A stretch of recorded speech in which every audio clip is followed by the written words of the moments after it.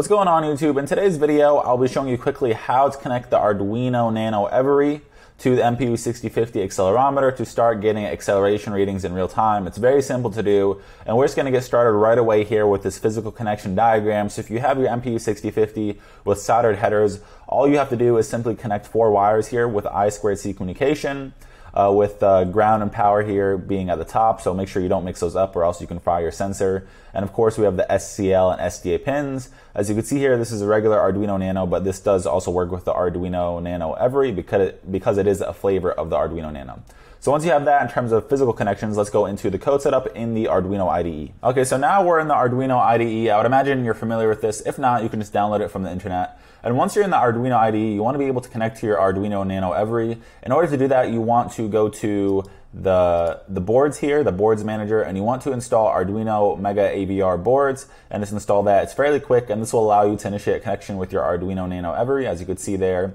And once you have that, you might have to restart the IDE. And you just want to go to the top there and select your Arduino Nano Every, which I already did.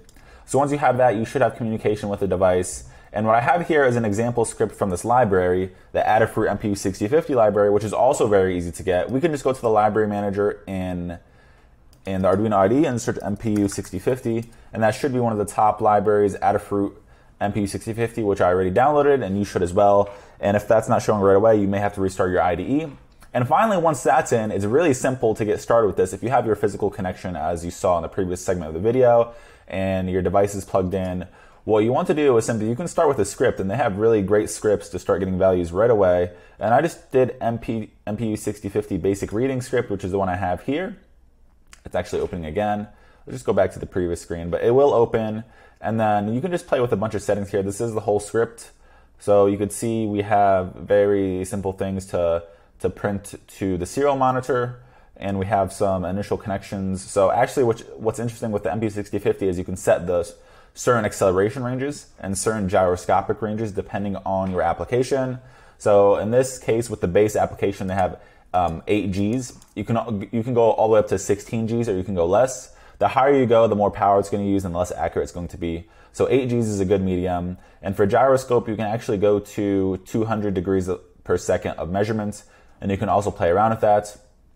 And they also have some other code here where they're filtering the bandwidth. I haven't played around with that, but it's a really nice example script to get this working off the bat, and you really don't have to do anything, and you can just customize this to get the values you want. If you don't want the gyro, you can just delete that, and if you don't want acceleration, you can just delete that, and so on. And of course, you can add other code.